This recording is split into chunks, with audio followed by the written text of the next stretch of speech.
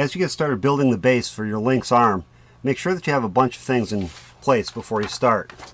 Step number one is make sure you print out the directions, the assembly guide from lynxmotion.com. Make sure that you have all the little bearings and the pins. Make sure that you have the 485 servo. If you have the AL5D, it's the 485. Make sure that you have the bottom servo bracket and the hardware that goes with it. Make sure that you have the top that gets mounted on top of the servo. I use some graphite lubricant.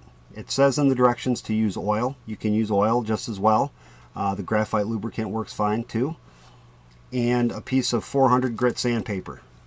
And the first step I've already completed. I've put the bearings in place with the pins and press fit each one in.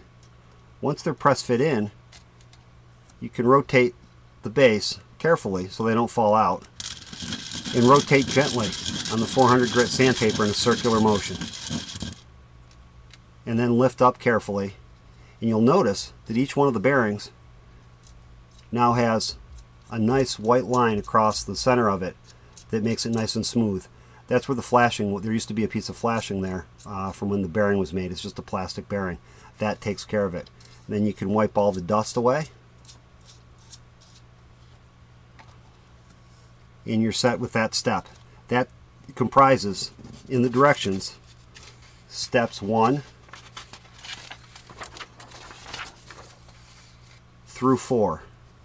And now we're going to move on to step 5, where we take a look at the servo.